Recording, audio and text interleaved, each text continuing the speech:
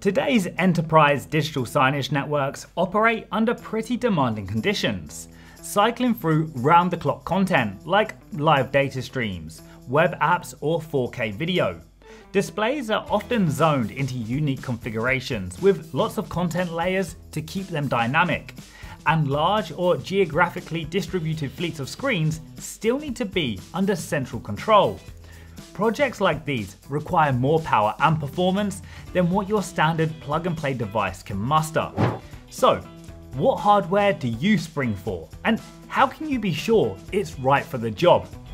I'm Chris, and I want to introduce you to the Fugo Player, a powerhouse digital signage player engineered specifically for enterprise deployments.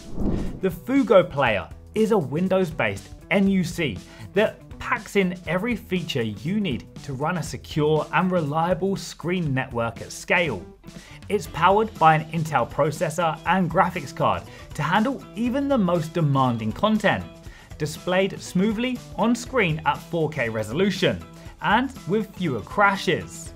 With multiple ports for HDMI and other peripherals, one player can power up to 3 displays as a single unified video wall or allocate each screen an individual stream. It also comes equipped to support both Gigabit Ethernet and high-speed Wi-Fi, so the choice of connectivity is yours.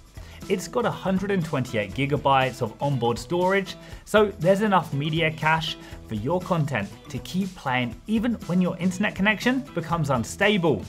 And its fanless design, thermal control, and dust resistance means these players can be deployed in demanding environments, indoors or outdoors. Finally, NUCs are battle tested with regular security updates from Microsoft. So not only can you deploy these with confidence, they'll be an easy fit for your teams who work with Windows-based infrastructure and peripherals. So now, let's set one up. This will be pretty easy since the Fugo Player application already comes pre-installed on the player itself.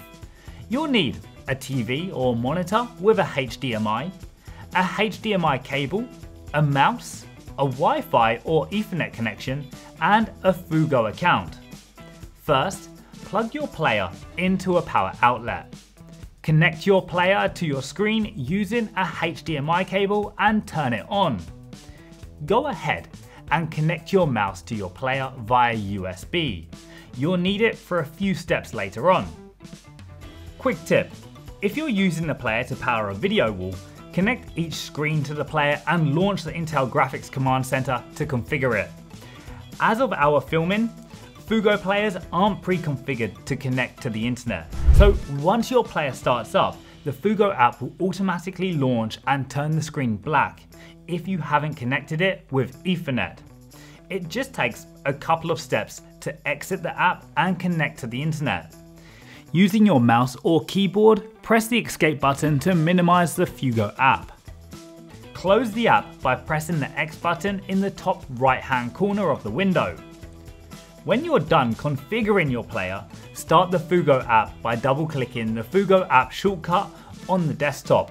This will launch the app and make it full screen. Now, once the app has loaded, you'll see a splash screen with a 4-digit PIN. You're going to use it to pair your screen by logging into Fugo from the browser on your computer. Inside Fugo, click Create, then Screen. Alternatively, you can get to the pairing page by clicking Screens in the top navigation bar, then Create Screen. Enter the pairing code, give your screen a name and add its location if you want to be able to find it in Fugo's map viewer. Now, you're ready to set any content you like to your screen with Fugo. You can get your Fugo player direct from our website at fugo.ai. Make sure to check out our help center for more guidance on using Fugo, and of course, thanks for watching.